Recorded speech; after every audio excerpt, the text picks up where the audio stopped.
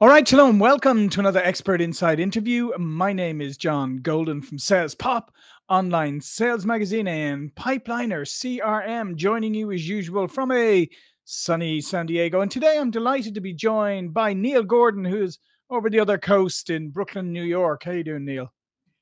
I'm doing good, John. It's good to be here. Yeah, Neil is a persuasion expert who helps experts turn their message into a movement. He's a former member of the editorial staff of Dutton, now a division of Penguin Random House, and has ghostwritten multiple books for major publishers like HarperCollins and Hay House. And he's been featured in media outlets like Forbes, Fortune, NBC, Fox, KTLA, and has been a VIP contributor for Entrepreneur. And what we're going to talk about today is your persuasion technique that you call. I'm forever telling people there are no silver bullets, but it sounds like I'm wrong because you have a silver bullet you're going to tell us about. Yeah, of course. And I'm aware of that too, because we hear that often, John. Is like, there's no silver bullet for this, and there's no magic pill and all of that. And what if there actually is? And it's well, that's why I'm excited to hear about it, because I'm excited we finally found somebody who has one. So tell me a little bit first about how you came to put together a persuasion technique, or how did you end up becoming a persuasion expert? Well, it's funny. You mentioned when in introducing my bio to our viewers and listeners, you mentioned how I worked at Penguin. Yeah. And I wound up getting out of the publishing game pretty early. I was only there for a few years because I was noticing that the co-authors and the ghostwriters who were responsible for putting these nonfiction books together were really pretty subpar and very not persuasive in how they presented their content. Right. And I thought, well, I could probably at least do better than that. And so I didn't have great ambitions to become a persuasion expert. I just wanted to do more writing and focus on more content, because book publishing is really a lot about acquisition as opposed to working on content. So I left there. And as I started ghostwriting for the publishers, like you mentioned, like HarperCollins and all of that, I started to notice a pattern. And I was watching a lot of TED Talks, and I was listening to a lot of other speakers at the time who, the really effective ones, the really exceptional ones, fell into this pattern. And then the very not effective ones did not.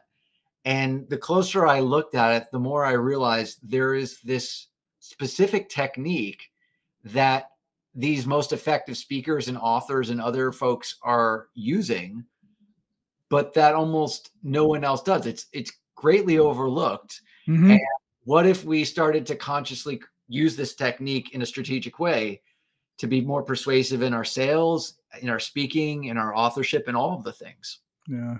Because I mean, you think about it, if you watch a TEDx or other things, and you see how people can get to their message and reinforce it and get it to come across very, very quickly, and it seems economically too.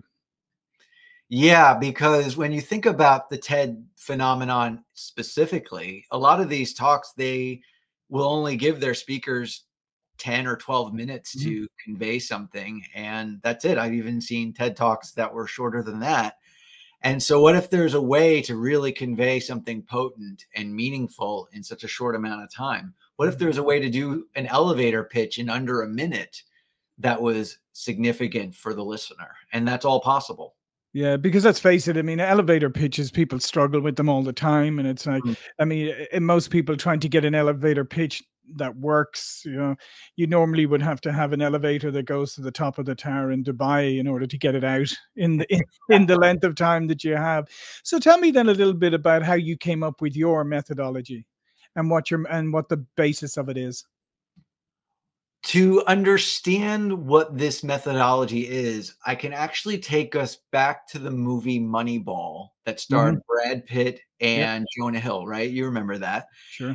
And early on, when Brad Pitt's character is struggling to convey the more old school thinking type people in the baseball management that there needs to be a different way to create a team than what we're doing, because the Oakland Athletics, where he worked, had a much smaller budget than the Yankees and other big teams, big market teams. So he's like, it's an unfair game. How do we solve this? And so then he meets Jonah Hill's character not even a quarter of the way into the movie. And Jonah explains to Brad that there's an epidemic failure to understand what is really happening in this game. And he says that most people think you need to buy players, but what you really need to do is buy runs. And in doing this, what Jonah has done is he's distilled everything down to a very simple idea.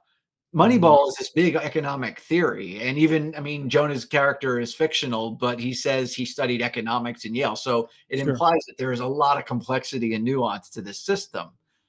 But what he does in just a handful of seconds is distill it all down to one idea that even if Brad's character never talks to him again, at least he could start forming his own concepts and ideas about how to utilize that recipe for future success. Yeah, I mean, and that's and that's what you just outlined there. I mean, that's the essence of a fantastic elevator pitch, fantastic brand position. I mean, Right. what do? We buy runs or we sell runs or whatever. Everybody understands what that is in a baseball context. So how do you help people then in their businesses get to something like that? Because I mean, people struggle to distill, right? I mean, it's easy to come up with word salads and like lovely long streams of consciousness, but distilling down to something like we buy runs or we sell runs is so difficult. Yeah, and it's funny. I've really taken to using that scene in that movie as a way to create a very simple exercise for people, because a lot of these folks who are creating these pitches or putting together a talk or a book or whatever, they've been doing what they've been doing for a long time. They've amassed a tremendous amount of information. And so there's a real implied challenge in getting it down to something so simple. And what I'd like to say is that contrast creates clarity. When Jonah says what he says there's an epidemic failure to understand what's really happening. And he also says they all think that you need to buy players. And so what he's doing, and what this contrast creates clarity concept is meant to lead us toward, is to contrast our solution with the solutions of which we least approve, the ones that we deem epidemic failures. Yep. And so we can say the key to solving this problem is not this thing over here, this failure over here, but rather this over here. And it's not the only way to distill it down, but in terms of you and me here talking for a brief period of time, this is the go-to way I found to explain this to folks, is just to contrast it with the solutions of which you least approve. And then you could start really riffing on that and finding your clarity. Yeah, because I mean, it's even obviously in the industry we're in with Pipeline or CRM. I mean, we have a rather classic one because we have, the 800-pound gorillas in the industry, like a Salesforce. Right. Exactly. But people don't like their interface. They get terrible adoption. They have so many problems, and that's obviously what you're talking about. Is we tried to contrast ourselves over here with visual, easy to adopt, and all of that.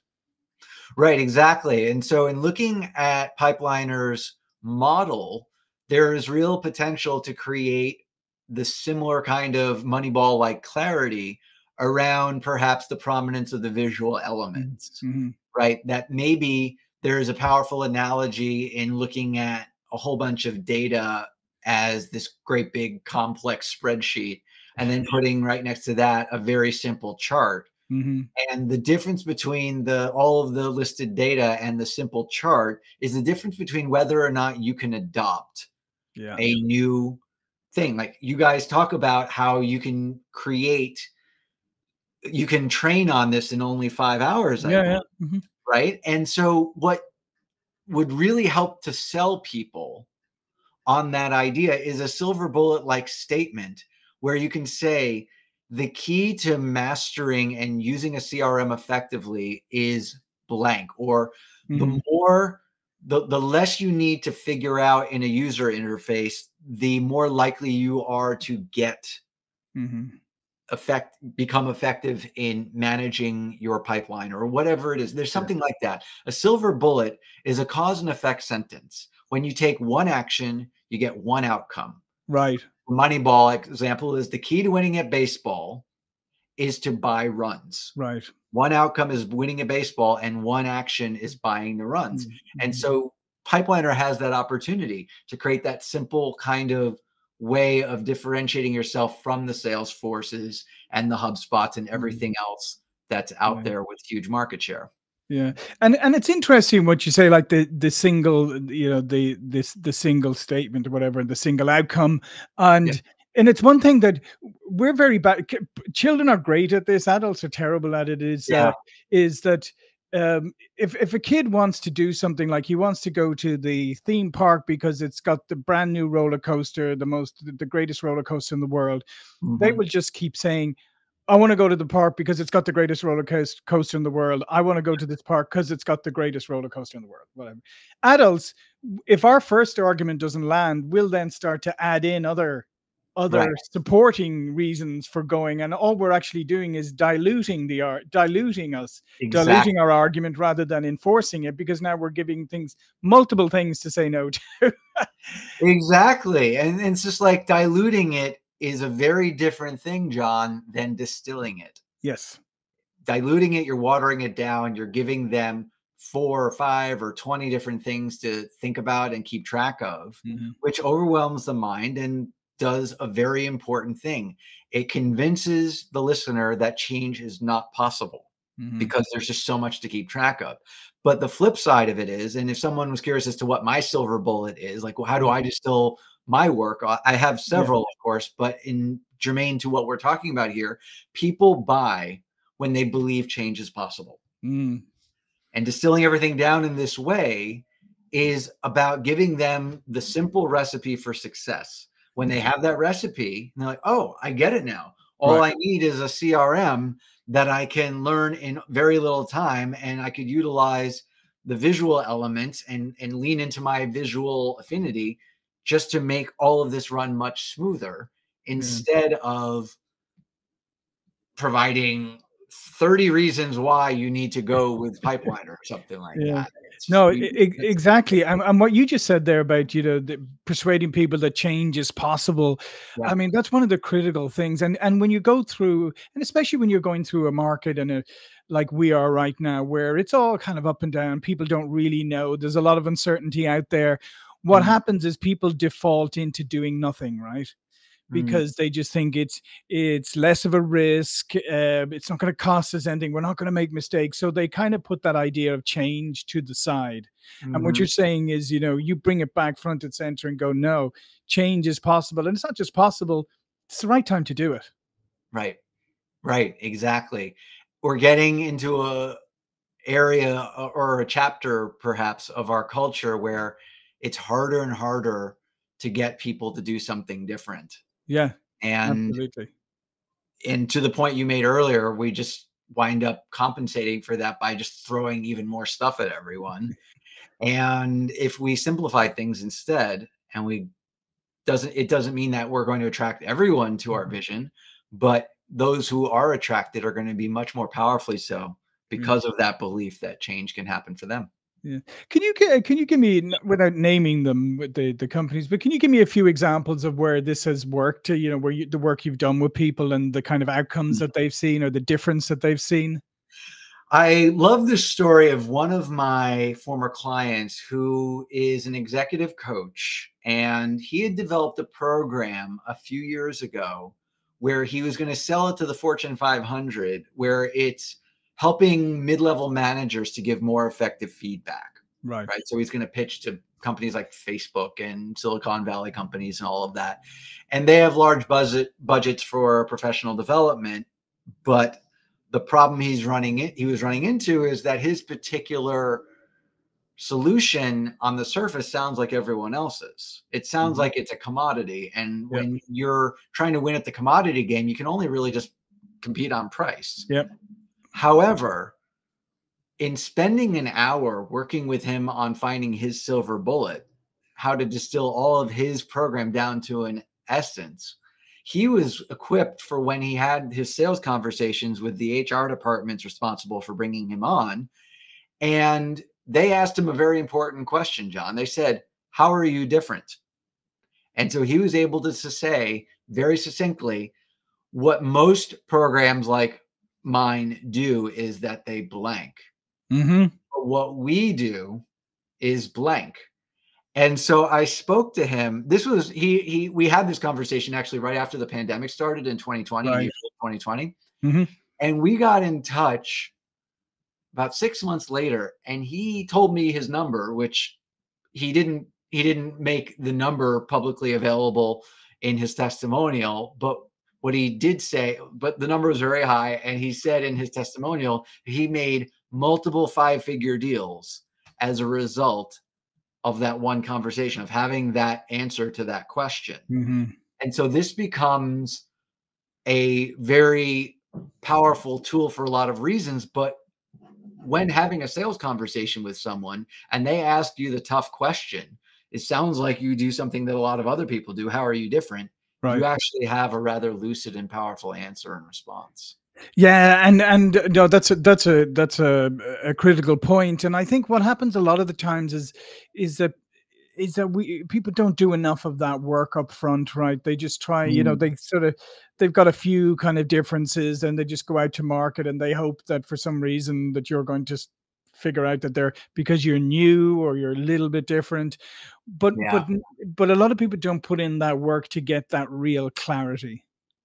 Yeah, absolutely. And the other thing to say in response to what you just said, John, is that novelty is certainly good for getting attention and all of that. And especially when it comes to a SaaS platform Hmm. and there's a new thing, and how many millions of people adopted Chat GPT as soon as it was Yeah. released in the market and all of that. But in the longer term, people aren't ultimately going to buy because of that which is novel and that which is different in the moment. They'll continue to buy, or they'll buy further down the road because, like I said, they believe that they can create meaningful change with the help of that. Hmm.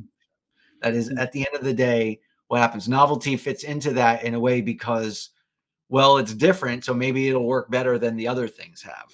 But at the end of the day, it's really the belief that change is possible. And you can take the oldest, most classic solution to something and find a new way of positioning it.